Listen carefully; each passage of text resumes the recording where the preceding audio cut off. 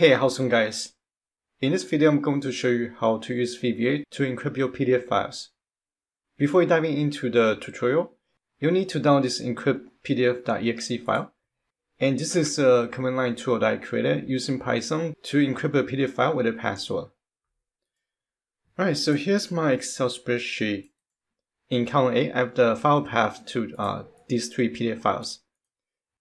And in column B are the password that I want to embed it to the PDF files. So make sure that you make a backup of your PDF files before you run the macro. Alright, so here let me open the VBA window by going to the Developer tab and click on Visual Basic to launch the VBA window. I'm going to insert a new module. Inside the module, I'm going to create a subroutine, and I'll name the macro encrypt PDF. Actually, PDFs. And I'll declare my variables first. File name as string. And it's going to be row number as long, and last row as long.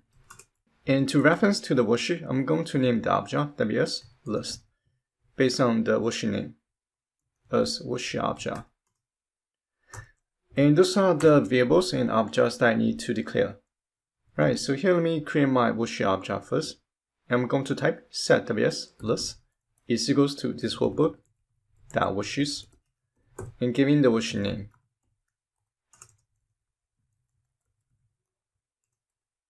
And I'm going to insert a wait statement followed by the worksheet list object. Inside the wait statement, I want to grab the last row first. And I'm going to type last row is equals to dot cells. Inside the cells method, I want to type rows count based on column A dot n excel up dot row, and this will return the last row number based on column A. Now I need to insert a loop to iterate each item in column A. So I'm going to say that for row number, it's going to be from row 2 to last row.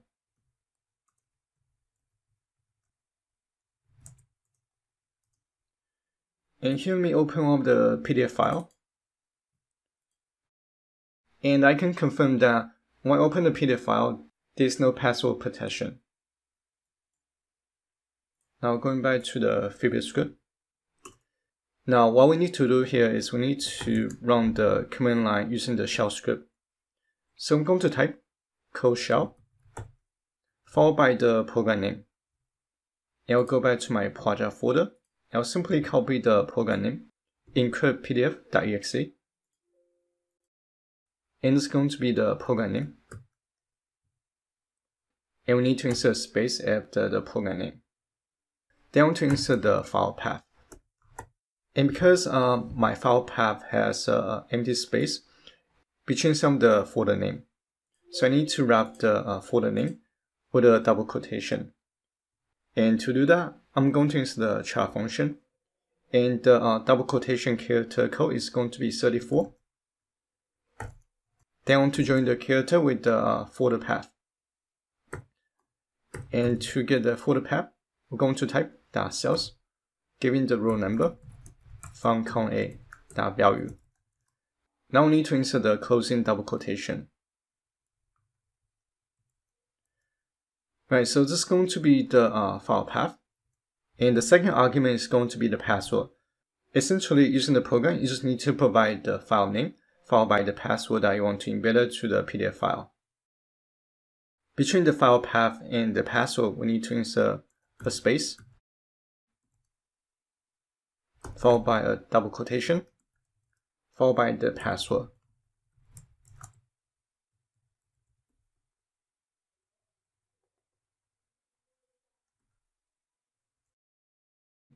And it's going to be closing double quotation. And for the window style, we can use VB normal forgets. Oops, here, close parenthesis. And finish the statement. And this is everything we need to write for the VBA script. Now save the file.